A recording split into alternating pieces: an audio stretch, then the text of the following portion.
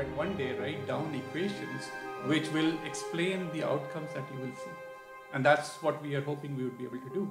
And you might say, why do I understand biology sufficiently? One of the goals of mankind has been the ability to do more than what nature has given. Right? Okay? We could already walk and run, but we can now fly. Right? So we can do much more than an animal can do, and that's why mankind is kind rather than just a kingdom. And biology, we haven't done that yet. We are just starting to scratch the surface. We are making artificial organs, or just about making artificial organs. We are just about getting there. We can understand what causes diseases and how to prevent them and preemptively create interventions. One day, you will be in a scenario where we understand biology so sufficiently that we can predict when something goes wrong, what will be, when something goes wrong as molecularly or cellularly, what will be the outcome biologically. And or when biologically something goes wrong, we will be very quickly able to tell you what is going wrong molecularly and fix it. Hello sir, how are you? Hi, good. I'm doing okay. How about you? I'm also doing good. So when I was doing research, reading about your research, what you do in lab, then I came on IISc website and I went to your profile, and the first line that I read on that page was very interesting, and it was a question, and it goes like this: how do events taking place at the molecular level translate to biologically significant phenomenon? And that was very interesting for me, that question. And what makes you ask this question? Okay. So biology is very different from what you normally hear about physics and chemistries. In physics and chemistries, you hear about laws, right? Reactions, which will happen every time, more or less the same way. Biology, you will never hear about laws. Right? There is no law of gravity, there is no law of motion. The reason biology hasn't reached that stage is biology, of course, is very complex, right? And we haven't been able to tie what happens at different levels to what shows up as a biologically relevant thing that you normally see. Okay? For example, consciousness. Right? You would think of it as a phenomena which can't be defined by laws. Right? However, we know on the other side that everything is defined by more or less molecular principle. At least most of the biology that we know of at this moment can be described in terms of molecular level reactions which are propagating all the way back to the overall thing that you do. Even firing of neurons in your brain are actually molecularly controlled and cellularly controlled. So our hope is, by being able to connect all this, going from the first single molecule, where these reactions happen, how these reactions happen, what are the outcome of those reactions, what happens to the cell because of those reactions. If we can tie them together, we will be able to connect everything from the molecule all the way to the biology, right? And then when we understand all these processes, we will be able to say, okay, there is a law in biology which is being followed, and that is the stage we would like to get to in biology. We haven't got there yet, but we will get there someday, provided we can understand this. So that's the hope of asking that question. So, like, as deep as we go, yes, like at cellular level, then at molecular level, then at atomic level, yes, the more we understand what is going on superficially. It's not superficial, it's profound, in fact, if you think about it, just that the complexity is just too large, and hence we haven't been able to unravel the laws as we were able to do in physics and chemistry way early. Okay? Biology laws still are not laws yet. They have remained observations and some anecdotal revelations and discoveries. That will come. One day I'm hoping that will come, and we are trying to make our attempts to do this exercise, exactly same exercise. So like in physics, we have all those equations as simple, Yes, like yes. E is equal to mc square, Yes. explains a phenomena. Yes.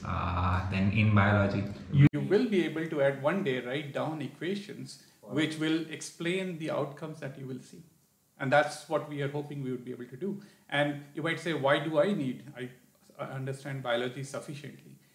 One of the goals of mankind has been the ability to do more than what nature has given.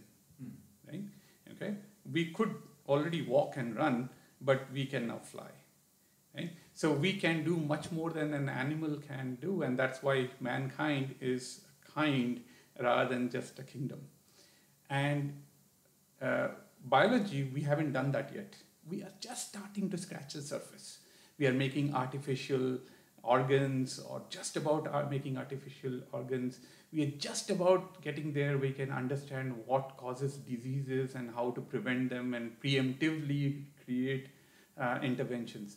One day, you will be in a scenario where we understand biology so sufficiently that we can predict when something goes wrong, what will be the, if something goes wrong as molecularly or cellularly, what will be the outcome biologically. And or when biologically something goes wrong, we will be very quickly able to tell you what is going wrong molecularly and fix it very quickly. I've done my undergraduation and post-graduation in biology, and I'm still not able to grasp how this equation thing can be achieved in biology. So can you please explain with an example? Sure. So for example, let's imagine a virus growing inside a cell. Okay, the virus needs to first get inside the cell by what is called membrane fusion. Right? Usually all RNA viruses which have an envelope on them, they will get inside the cell using this process. There's a time that is required. There's a kinetic process that is required for it to get inside the cell. Okay? Then the virus will have to convert its proteins into, so it will have to translate its protein. It uses the host ribosomes and it makes those proteins. Till the host proteins are made, the viral RNA is sitting, waiting, because the polymerase to make copies of that virus doesn't exist. Okay? You can then, each of these steps that I am describing have some time associated with it. You can think of it as a chemical reaction. Okay? The molecule is complex, but each of these processes are molecular reactions that need to happen. So I can associate a time constant with them or kinetic rate constant with it. Okay? The combination of all these is what is going to be the total number of viruses produced at the end of the reaction after many cycles of sometimes inside a single cell. Okay? But I know that each of these processes have some inhibitors sometimes. Right? Sometimes there are some very specific problems associated with them. So I know that I can stop each of these reactions at some places. So I can make a model for the full reaction, all the way from starting from the virus getting inside the cell, all the way to the total number of viruses released in terms of mathematical kinetical model. Okay? I can write those equations down, and I can tell you that I can reproduce exactly what the virus is going to produce at the end of the day from a single cell by just simulating that equations. So in PCR, we have that equation 2s to n, right? No, so that is just, that's not, yeah, so I should, so that is just telling you what is the number of copies that will be generated, okay? But the reaction is equally complex because every time there is a rate at which the polymerase will bind to it, the primers will bind to it. So even that is a rate constant that you should keep in mind, okay? If you reduce the polymerase concentration, the rate will change, and the reaction, I can predict that reaction, okay? Same goes for your primer concentrations. If you reduce the primer concentration or reduce the temperature, I know what will happen to the rate constant. So I can reproduce that curve exactly. Before you have done that experiment, I can tell you exactly what the curve will look like. That's the kind of understanding a law or a mathematical model will give you. And that's what we are after. So today it's a reaction, virus growth. Tomorrow it could be growing of a limb or a disease, a progression of cancer, and so on and so forth. We will reach that stage. That is the stage we want to reach in biology. And that's why it's not only biologists doing it. Engineers, mathematicians, and physicists are also interested in doing this. Okay? What I am thinking right now, like when I was a student, and I liked physics more than chemistry. Yes. Because chemistry had many exceptions. Yes. Biology has all exceptions. And right? now when biology will be like Yes. this, in Yes. this format, in the Yes. format of this equation, mathematical equations, Yes. it will be having more exceptions. Yeah, so you than might chemistry. say If it was mathematical equations and the outcome was very, very well decided, then how do I have exceptions? Okay? And that's the fun part in biology, that the exceptions are very, very high because the reactions are also very, very unique. Okay? When in chemistry, you have two molecules which just need to collide with each other in a certain orientation for a reaction to happen. In biology, each molecule itself is a long polymer, okay, which is 3D folded, has modifications, post-translational modifications, and so on and so forth. Their numbers inside the cells are fluctuating all the time. Okay, so they are never in equilibrium. So equilibrium reactions are very easy to understand. Chemistry has lots of equilibrium reactions. In fact, chemistry is mostly done in equilibrium conditions. These are called non-equilibrium conditions. In this, everything fluctuates, and most of the time we don't have an understanding of what the outcome will be, because what was the initial state, the state at which this reaction was happening, how many molecules we had, what orientations you had, all that will define the outcome. Okay? Numbers will define the outcome. Inside the bacteria, you will find that the total number of proteins is maybe 5, especially for a transcription factor. Let's say, have you heard of lac repressor, right? Only 5 copies of proteins are present in that. The problem with those kinds of very small numbers inside a bacteria is, let's say bacteria divides, okay?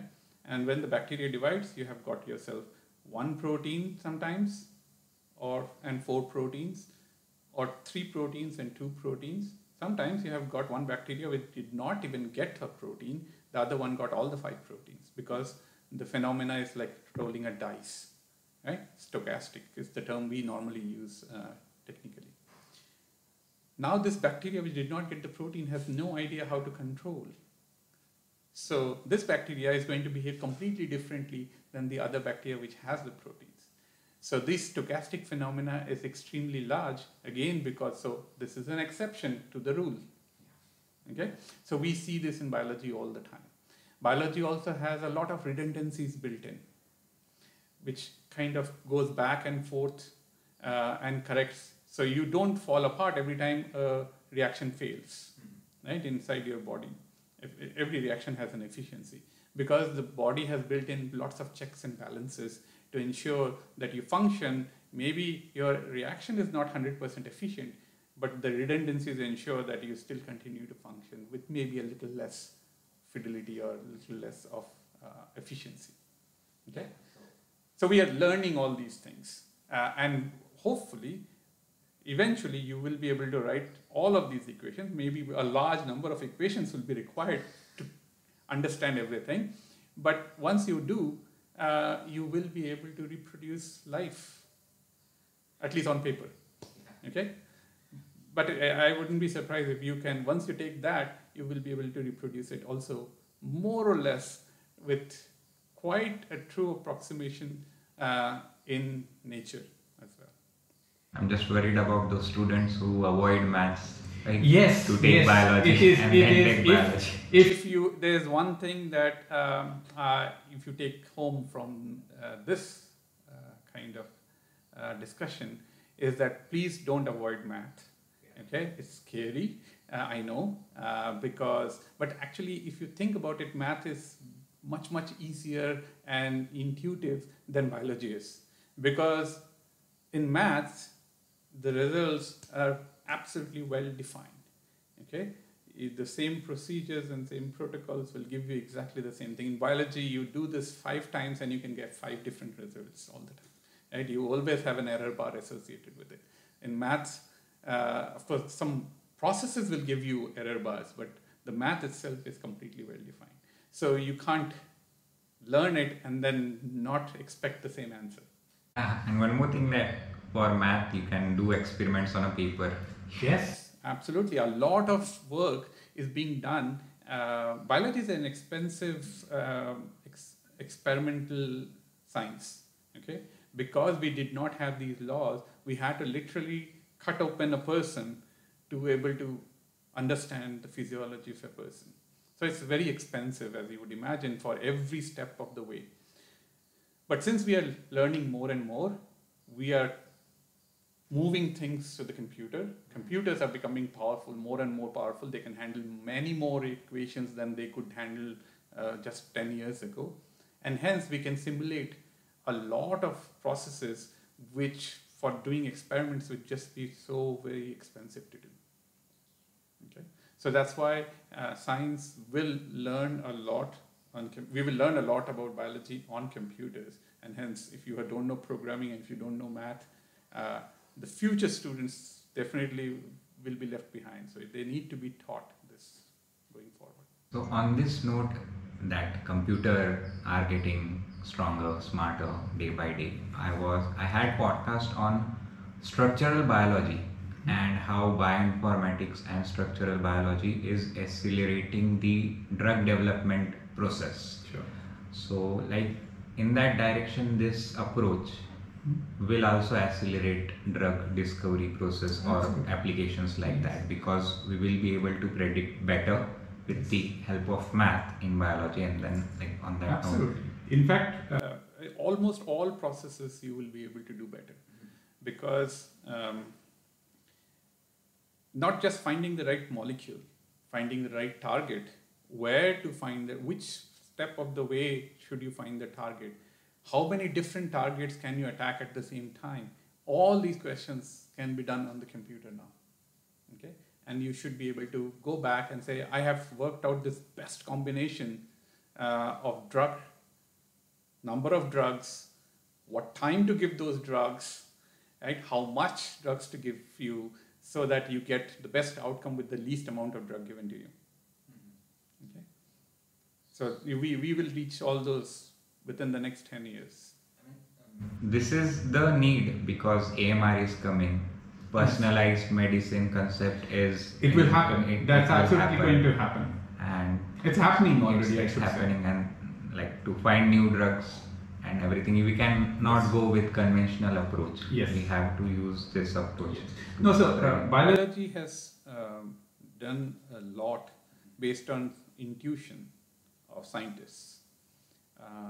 But sometimes you will find that biology is counterintuitive as well in many places.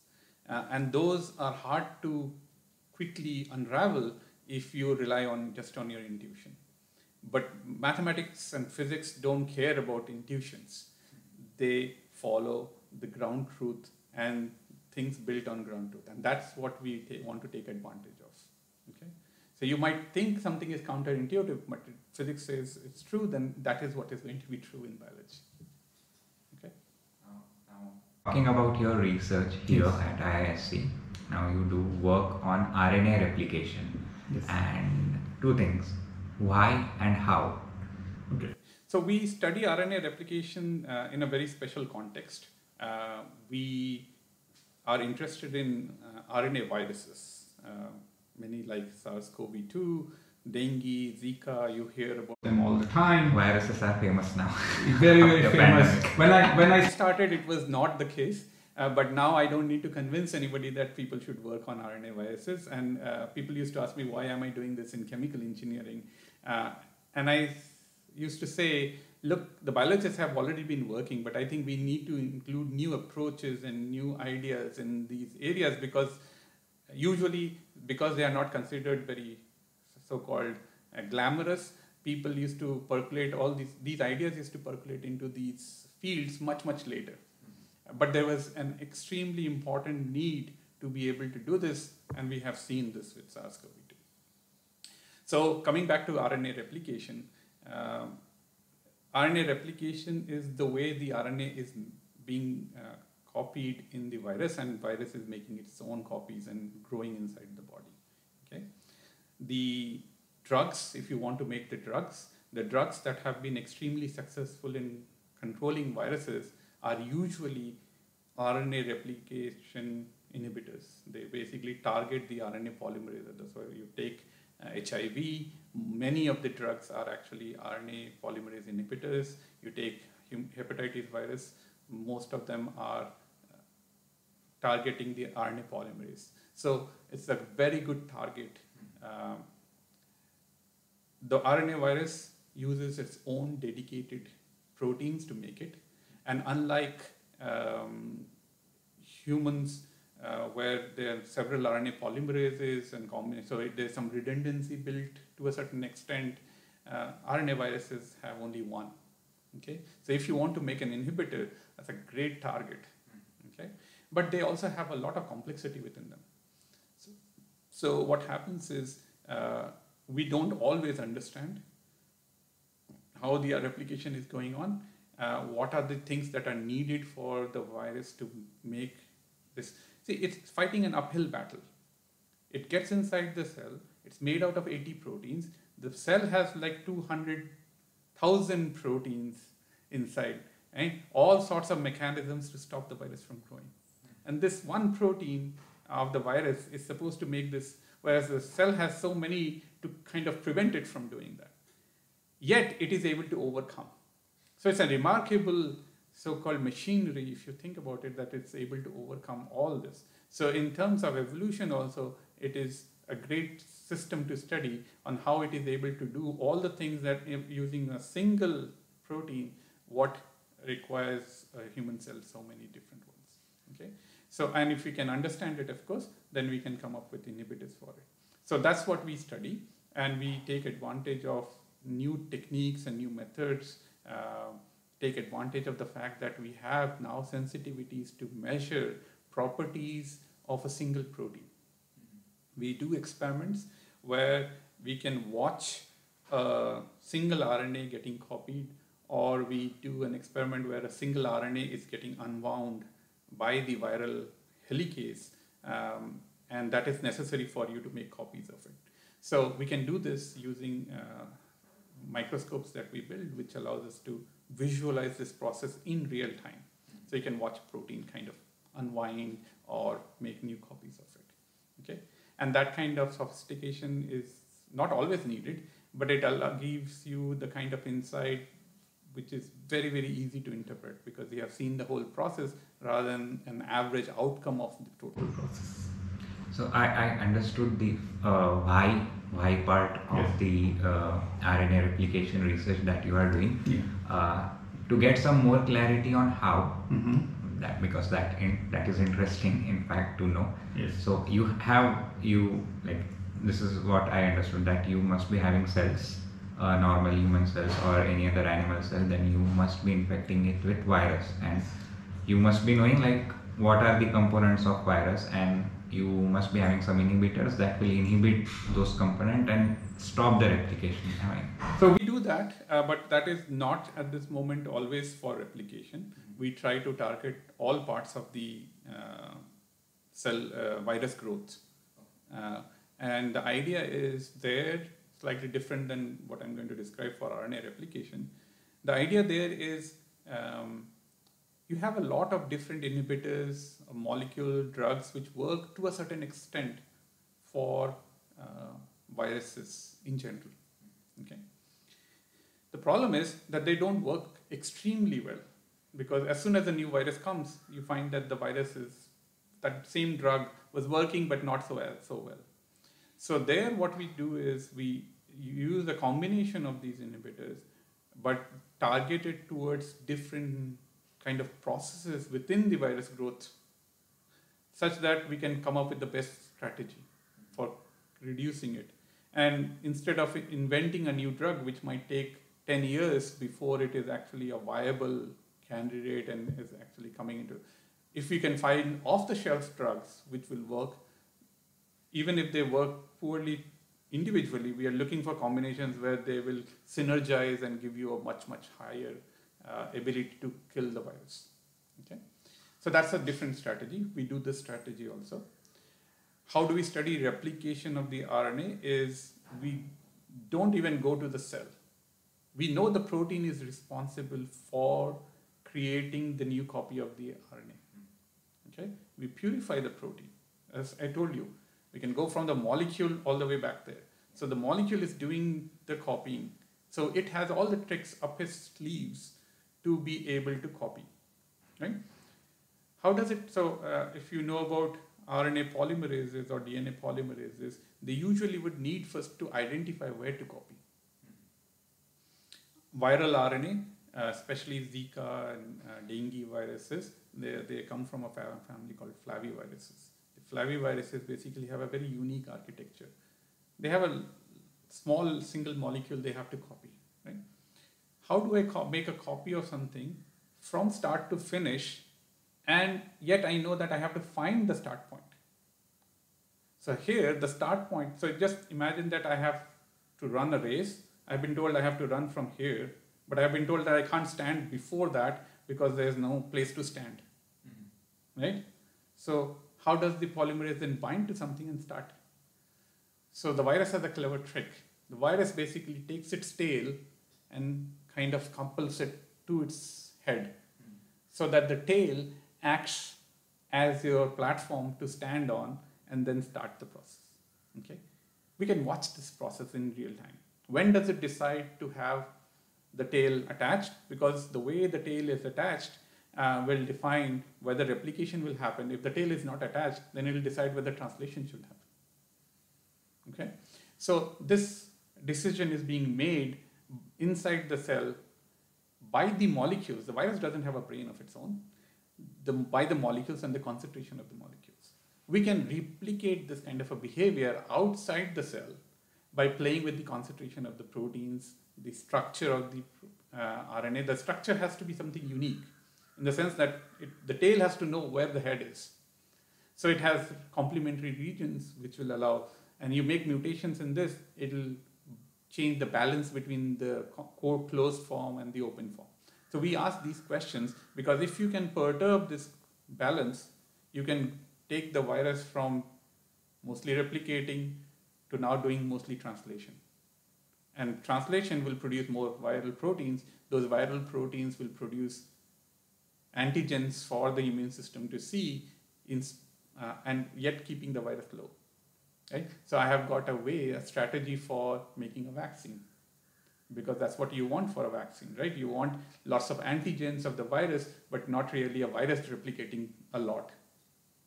Okay? So these are the kinds of ideas we try to take advantage of and come up with interventions, vaccines, or drugs by studying the processes, sometimes completely in vitro at the molecular level. Right? So that's all questions I had. Okay. And thank you very much for your time. And it was really interesting to know this RNA replication and everything around it. Okay. So thank you for your time, sir.